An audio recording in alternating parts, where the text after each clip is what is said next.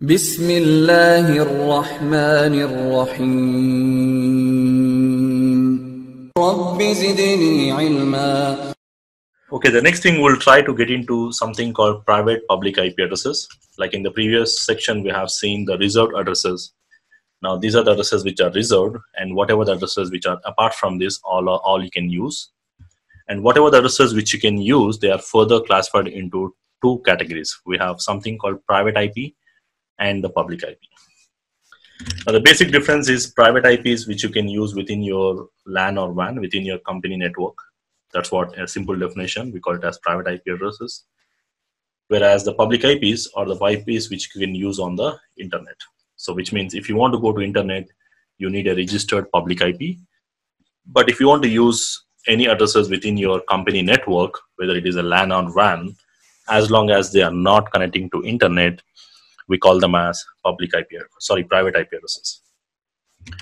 But the question is why there is a classification and why we need to have a private and public IP separate. So if you take an example here, any network, like if I just take an example of a simple network topology here. So let's say this is my company network here. And in here, I'm using 192.168.1. network. So that is my network, which I'm using here. And this is connecting to my router. And from there, I'm connecting to my service provider. And then from there, I'm connecting to my internet. Okay. So let's say there is a host here with an IP address of 192.168.1.1. And of course, the network ID is 192.168.1.0. That is a network ID, which represents the complete network. Now, the host here, so I'm using this PC. So what I'm doing is I'm trying to send a packet to reach somewhere on the Yahoo server, let's say. So there is a Yahoo server somewhere on the internet. So I want to reach this Yahoo server. So we generally go and type in www.yahoo.com, the request to this one. So which means my source address is 192.168.1.1 and my destination is my Yahoo server. So normally the packet goes to your router, and if the router knows, it will forward the packet to the ISP, and the ISP will forward the packet on the internet. As I said, in the internet you have multiple ISPs connecting to each other. So my ISP knows where exactly Yahoo server. Based on that, it will forward the packet to reach the Yahoo server, and the Yahoo server is going to reply back with a request, whatever. If I'm requesting for web page, I'll be getting a web page. That is a normal process of internet, generally what we use. So, but let's assume now the request is going from 1.1. The request goes to the Yahoo. Now the Yahoo server has to reply back to the 1.1. But if you take an example here, when you're connecting to internet, means internet is a place where everyone is connected, right? So there is a possibility that there is some company XYZ using his own LAN, maybe using the same network ID or the same network what I'm using in my company. Maybe there is another company, let's say PQR, also using the same IP address or the same subnet what I'm using. Likewise, there may be PQR something, So PQR already I used some XXX, probably using the IP address of 192.168.1.1. So there is a possibility that because the IP addressing scheme is common for all, now the Yahoo server has to reply back to 192.168.1.1. That is my return packet should reach. Now the question is, it will go to this device, or it will go to this user, or it will go to this company, or it will go to this company, like that. Or it will go to everyone, or it will go to no one. So that is a confusion here. So just like if you take an example of your mailing address, like if you're using some postal address, so you should not have common postal code. So then there will be a confusion, right? So to avoid this, there must be some kind of unique postal code. Based on that unique postal code, we can, the post can be delivered properly. Now similar kind of thing is required, which means we need to make sure that every organization is using a unique address and this should not be repeated anywhere. This should not be repeated anywhere, so you should not repeat this. But again, practically that is not again possible in all the cases, because every company designed their own networks. So which means internally they will be using their own private networks. So what we'll do is, before I go to the private network, so what happens is, now this user, when they send the traffic outside, they use some kind of public address, public IP. Now typically this public IP are like registered IPs, just like a unique postal code. You have a postal code. So let's say this is the postal code. So basically this is the postal code of my area, let's say, and this is unique globally. Now based on this postal code, so you will get a postal code. Similar way, we get a public IP. Let's say 2111, that is a public IP, what I get. And when your packet is routed, it actually routes based on this source address, not based on this address.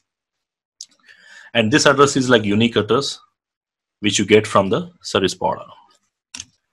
Similar way, when the packet is routed from this, when it goes outside to the internet, it uses some other IP, let's say 3111. When this goes, maybe they use some other address, let's say 50.1.2.5, let's say. And maybe when this goes, they use some 65.1.1.5, let's say, some unique address. And these addresses are unique addresses. Typically, we call them as public addresses. So basically what public IP is, a public IP is used on the public network like internet, which means when your packet is going outside the network, you need to go with a registered public IP. And this public IP is recognized on the internet, just like your postal code.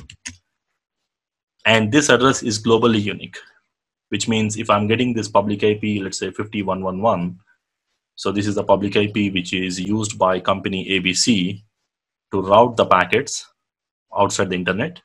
So you get this IP, and this is registered throughout the world. So no user or no company gets the same IP. It's like allocated to this particular organization. Similar way, if I'm using XYZ, so basically the traffic from XYZ goes with a 6 different public IP. Similar way, the traffic from PQR will go from a different public IP, let's say 7111, or whatever the public IP. Like here, you can see these are the public IPs. So everyone uses a unique public IP address. So this is like public IP. Okay, and these IPs are registered. As I said, registered means like unique, like your postal codes or your registered numbers, vehicle numbers. They are like unique, similar way, registered address. And to get this address, we need to get it from service provider. Of course, service provider gets from INA. I'll talk about that hierarchy later. So you need to pay to the service provider to get that IP so that you can get that registered address. So typically, if you want to route the packets over the internet, remember, over the internet, you must be sending a packet based on some unique address. And we call that unique address as a public IP address. But again, the question is, okay, we will be using public IP. So then what about the private IP? So private IPs are the IPs you can use if you are not connecting to internet. It's quite opposite to them. Like if you are running your network, a LAN, and this is not connecting to internet, then you can use any address. Even you can use public IP if you're not connecting to internet. Basically, you can use any IP address. But generally what we do is, when we design our LAN, like if you take the same example here, this one. So in my LAN, we'll be using some private IP address. So the private IP addresses are the addresses which you can use within your company network. So basically, any address within your company network, as long as you are not connecting to internet. Even if you're connecting to internet, then there is a translation process. So these addresses are decided by the administrator. So we can decide the addressing, what address I should use in my LAN or in my WAN, which device should get what IP. That is something we can decide on our own. And of course, it will be unique within the organization. Means if my organization is running 200 devices, with 5 different networks. So I'll ensure that these addresses will not repeat within my company. But someone on a different company, different location, like in Dubai, there is a company XYZ using the same address, no problem, because we are not talking to each other. So as long as you're not talking to each other, there's no problem. Yes, so a unique address within the organization, and these addresses are not recognized on the internet. Means if this is a private IP, with this private IP, you cannot go to internet. So basically, by default, the service providers have a rule saying that there is a default filter applied. Any address with a private IP will be discarded or dropped. So that's the reason the packets will not reach the internet by default. And if you want to use these addresses, you don't need to pay to anyone. You can just go ahead and assign this IP addresses. And these are not registered. Not registered means just like if I'm using this IP in my network, someone else in some other network, some other company, some other country is also using the same IP or the same subnet or the same network. So there's no restriction for that. So basically, this is the classification.